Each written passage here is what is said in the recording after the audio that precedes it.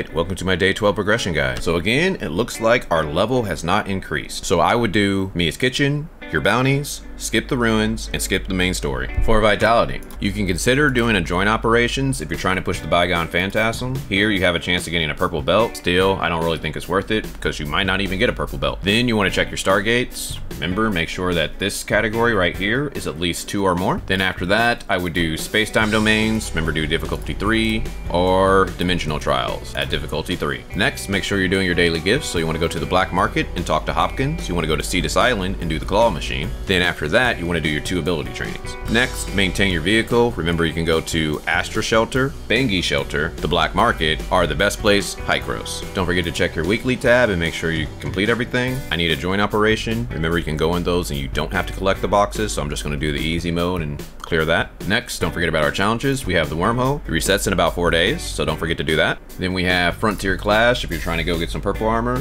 or you might be saving for next week. You got the Void Rifts where you want to try to get some gold matrices. Don't forget about Apex League. If you're trying to push that Grand Marshal, you probably want to at least be spending about an hour or so a day. Then we got the Bygone Phantasm. Today is the last day to push your rank.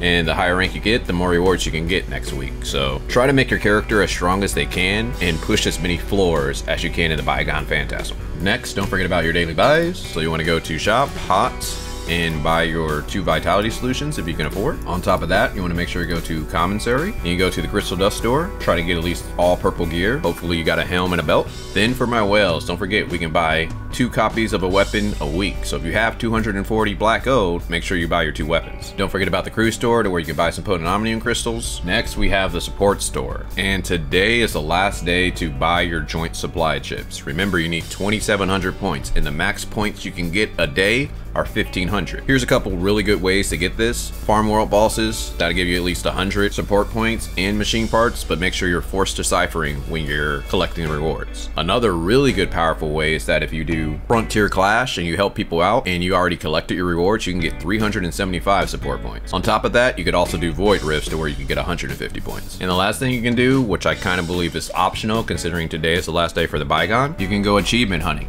and try to get some more rolls or try to get more exploration on the map. And the last thing you can do is try to go mount farming. Well, hopefully you guys enjoyed this, and if so, check out my day 10 guide or check out my guide on how to increase your CS. But other than that, talk to you guys later.